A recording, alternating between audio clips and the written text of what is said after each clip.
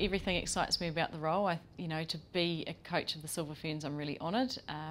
To represent your country, nothing compares to that. So, that's a huge privilege for me. When I was playing, I had some pretty cool coaches, and actually Wai was a coach of me back in my Wellington days. She sort of put the fear of God into me at times. So she, certainly I learnt a lot off her.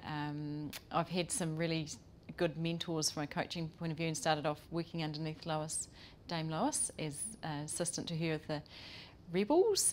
I've also worked really closely with Lynn Gunson and Lee Gibbs over the last few years as mentors, and probably another person that has influenced and had a big impact on me has been Alex McKenzie with High Performance Sport New Zealand through the Coach Accelerator program, and the work that he's done and the people he's exposed me to have really grown me and my capabilities as a coach. I think that the way we play the game and our flair, our physical capabilities, and I think that we've got quite a lot of variety in the way we can play, styles of players, and if we can get those people all working in the same plan at the same time, then I think we can be unstoppable.